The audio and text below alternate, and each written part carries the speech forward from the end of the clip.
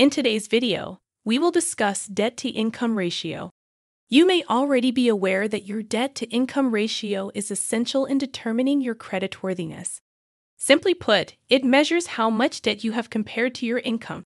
To calculate your DTI, divide your total monthly debt payments by your gross monthly income.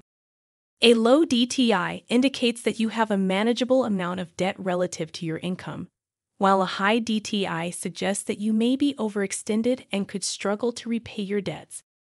So, what's a good DTI ratio? The answer is, it depends. Lenders typically look for a DTI ratio of 43% or lower. That means your total monthly debt payments, including your mortgage, credit card payments, and other loans, should not exceed 43% of your gross monthly income. However, keep in mind that different lenders may have different requirements.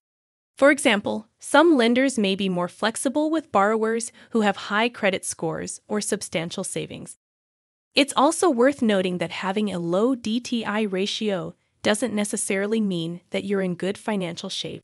It's possible to have a low DTI ratio and still be struggling financially. To wrap it up, a good DTI ratio is one that falls within the range that most lenders are comfortable with, but it's not the only factor that lenders consider when evaluating your creditworthiness. Make sure to manage your finances responsibly and live within your means to maintain a healthy financial profile. Thank you for watching.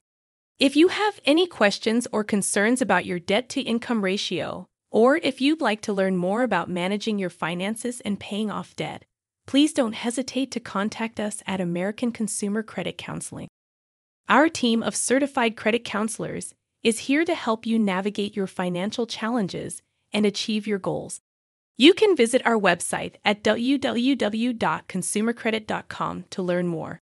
Be sure to like this video and subscribe to our channel for more personal finance advice.